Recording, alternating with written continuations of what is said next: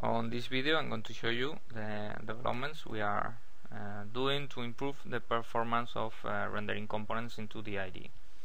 For example, in this case you are going to see how much time it takes for a DB grid to render. In this case this is the time in milliseconds, 1.3 seconds.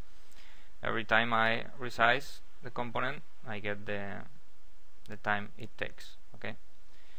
So we are going to allow the component developers to select which engine they want to use to render the components into the IDE. In this case, for testing purposes, I have placed here this button that switches the engine to use to render components. So here you will see how much time it takes using Chrome.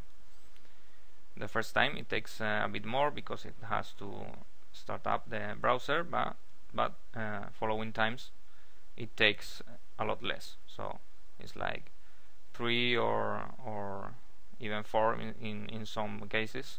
Is a lot faster. So you as component developer you will be able to use the engine you want.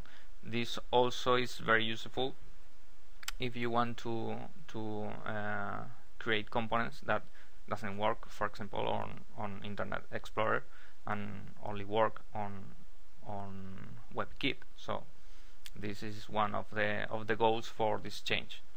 Okay, so as you can see, we are working very hard and trying to improve things, and I hope you like it.